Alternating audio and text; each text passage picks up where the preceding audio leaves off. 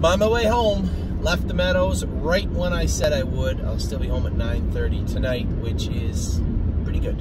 Not bad. Did stop for my coffee, latte. I did not get pizza tonight, though. I'm getting a sub just down the road. Pretty good day today. You know, I thought Jesse Balboa would be a little short, to be honest. I thought both him and Won My Heart Hanover would be fairly short.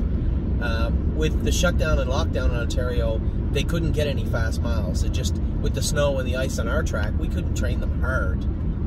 It's just not hard enough to simulate any sort of race. So to say they were short was an understatement, and that only goes to show how talented and how impressive Won My Heart Hanover was today. This is a filly that was almost 5 weeks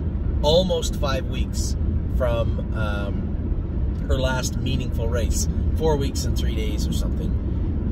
But a long time, you know, for a horse not to train. A 3-year-old, this isn't an aged horse where muscle memory kicks in and class, you can draw on your class. This is a filly that has had one lifetime start. That was in June. It's a filly that hasn't gone a fast mile in over a month, and for her to go out and do what she did, realistically, nothing short of incredible. In my mind, nothing short of incredible. So very, very impressed with what I saw today from Won My Heart Hanover. I guess incredible would be winning some sort of a stake race. It was impressive. You can't say it wasn't. Very impressed with Won My Heart Hanover today. Jesse Balboa, I guess, truthfully raced the way I figured he might. Finished up on the bit, you know, climbing up on the horse in front of him. He wants to do it. He's a doer. Always has been. So I'm always impressed with Jesse Balboa and what he's overcome. As I said when we began racing him, if you would have asked me and said to me, hey, Jesse Balboa is going to be, you know, a nice horse, I'd be like, you're going to have to show me that one. I was hoping he would. We were putting the work in, and we just hadn't really seen the results yet. And the job that Johnny and James did on him, and quite frankly, I'll circle back to that in a second. For those of you out there that always dig on Mario a little bit, Mario Bergeron had that filly since she came back. Won My Heart Hanover. The job that him and his crew did was incredible on the filly. She looked great. I couldn't be happier from what I saw today. And the first guy to call me after she raced was Mario Bergeron. So just goes to show you how much he really cares about the horses and how much he wants to see the stable succeed. He did a great job with this filly, and she raced tremendously. I think a really bright future is in store for Won My Heart Hanover. As I said, James and Johnny did a great job with Jesse Balboa, and Shelby, that takes care of Jesse Balboa, loves the colt, and he raced well today. You know, he didn't wow anybody, but it's tough to do, you know, when you're a big growthy colt like him, to come in, race in the mud, you know, race in, just checking my exit here, right here, I'm supposed to get off. For him to come out, race in the mud, being off 2 and a bit weeks, shipping into a new place, racing in a new style, I was impressed with him also. He did well. And then we went back to Beach Boutique. You know, she's been running in, and I said, just put that head pole on tight. Put it on tight. But the problem with putting a head pole on the inside tight is, it is hard to get them in the passing lane, which I could not. I had to regather and get to the outside, and she ended up third. Raced decent, raced well to be third. She was actually headed for third halfway down the lane. Like, she was beat for third and came back on. So happy with Beach Boutique. And then Bottle of Red, I know a lot of people are going to say, Anthony, why didn't you flip her 3 wide getting into the last turn? Because I know what she's like. And I didn't want, you know, we've been trying to market and advertise this filly and potentially sell this filly, and I didn't want to put her in a position where I would expose her. 3 wide in the turn, maybe she gets running in, gets out of gear, doesn't clear that horse in front of me. In hindsight, I would have cleared him, but I didn't know it at the time, and I didn't want to flip her 3 wide, get hung out 3 wide around the turn, have her, you know, stall and backpedal down the lane, and really put a bad effort in. So I thought, you know what, I'm going to play a conservative, roll the dice. I think I have a shot at third here. She did.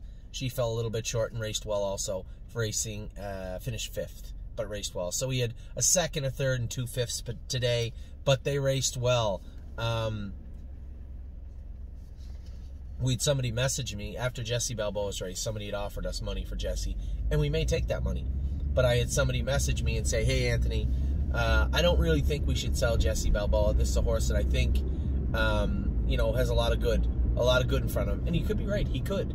Problem I have is that if we don't sell our horses and then we find out that he's just an okay horse, there's not going to be anybody looking to buy okay horses in the summer. Sure there are. They walk around with straw hats on and beards all the time. But there won't be actual horsemen out there looking to buy into a Jesse Balboa or buy a Jesse Balboa. That's just the reality of the situation. And I put it as easy as I could for a client, saying the rewards for today far outweigh the risks of tomorrow. That's easy. That's the easiest way for me to put it. I think it's the fairest way to put it. I like Jesse Balboa, but if we're offered decent money for him, I think it's probably in our best interest to let him go. So we had the horses today race. We had the horses qualify yesterday. A lot of people wondering about the qualifiers, in particular Miss Brampton Beast. They said, she didn't look that good. You may want to look up the lines on the horse that beat her. The horse that won the qualifier, the horse that was second in the qualifier. These were seasoned, open. One for sure was one of the best horses over the last little while that was racing in the meadows in the Pennsylvania area. Danny's old horse. He won the qualifier at 57-4, and he's a 50. He took a mark of 48. He's a 50-51 pacer. For him to go out and win the qualifier in 57-3 or 4 says a lot about the condition of the track yesterday. I was happy with the way everybody went. I'm very happy with the way things went in general. Reached out to my wife and James today, asking them about how the babies train. For the most part, everybody trained well. We had some breakers. I asked for a list of breakers, and I was going to go with them tomorrow. And I think that's exactly what I'm going to do when I get home. I'll sleep, get up in the morning, got about 6 or 7 horses that I want to go with to make sure they're okay. I will, and then we'll go from there. All in all, everything is on track. The Meadowlands supplement sales coming up. You're probably going to see Rooney Blue Chip, Beach Boutique, Bottle of Red end up in that supplement because there's a lot of marketability. People looking for horses like that right now. And as I just said, I reached out to a couple of clients that own Jesse Balboa with me and said, they'd asked about these horses and why we were thinking of selling them. I said, when you reach that now when there's a 3 plateau, you really got to have, excuse my French, but you really got to have your shit together. You really have to want to move forward, have some talent, and be able to use it, because hundreds and hundreds of horses do and can. And if you can't, you're a condition claimer. And if they don't offer a condition claimer in your prospective jurisdiction, now you're looking at moving horses to race in a condition claimer. Not something we want to do. When you look at Bottle of Red, she's worth decent money. Beach Boutique, some beach somewhere mare, pretty decently bred. She's worth decent money. Rooney Blue Chip, again, well bred. Now there's a 2, now trotter, worth decent money. So we need to reevaluate our horses, look at what we're doing. Keep in mind, we have 52-year-olds turning 3 that are on their way back in their sophomore season. It's a pretty exciting time. We need to make sure we know who is ready, who isn't, who will be an effective horse for the stable, and who won't. The last 2 are the most important. Who is going to be an effective horse and who simply won't. We need to know that moving forward, and that's my job. That's something that we're going to drill down on over the next couple of months. I think my work here in Pennsylvania is done for the next little while. White Tiger is entered with Hunter Myers. Won my Hart Hanover race so good today.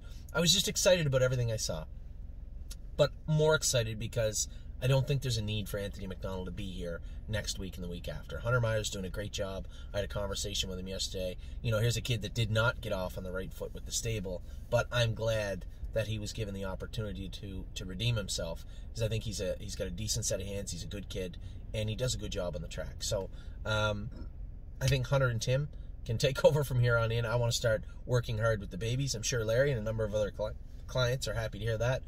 I'll be in town tomorrow morning to work on the ones that maybe didn't do it right today. The drone is coming on Saturday, and I want to make sure that everybody has their best smile on for Saturday's drone, so to speak. The drone will be here on Saturday. The horses raced good today. They qualified good. Brave World is in the claiming series in Miami Valley this week. Everything is going according to plan. Ontario threw us a huge curveball, and we hit it right out of the park so far. I'm very, very happy as I drive home to Ontario. I hope you guys are too. Good day on the track. Better days ahead. Take care.